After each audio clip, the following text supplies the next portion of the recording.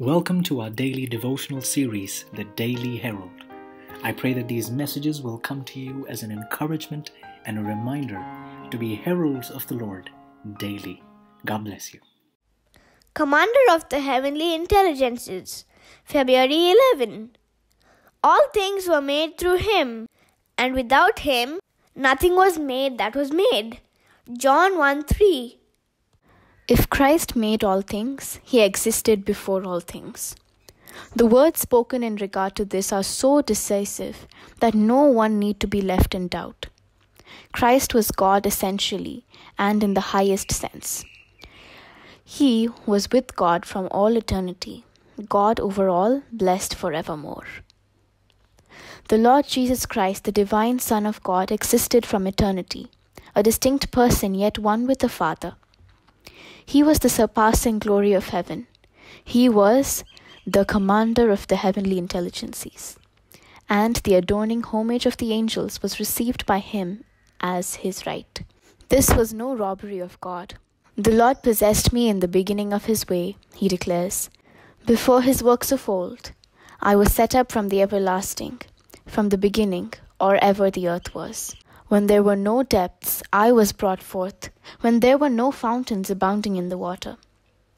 Before the mountains were settled, before the hills was I brought forth.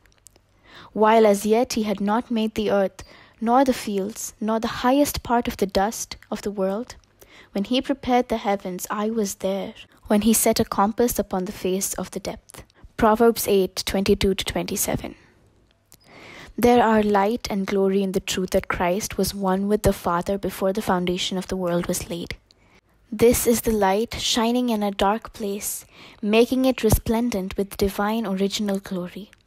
This truth, infidelity, mysterious in itself, explains other mysteries and otherwise unexplainable truths, while it is enshrined in light, unapproachable and incomprehensible. Before the mountains were brought forth, or ever, thou hast formed the earth and the world. Even from everlasting to everlasting, thou art God. Psalms 90:2.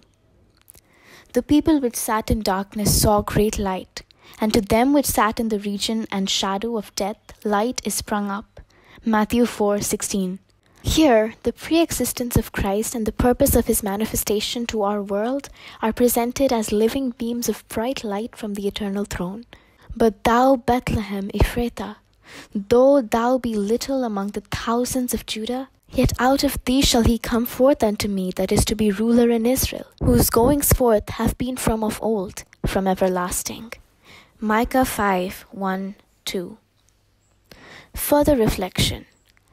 How can I enjoy the truths of God which are shrouded in mystery?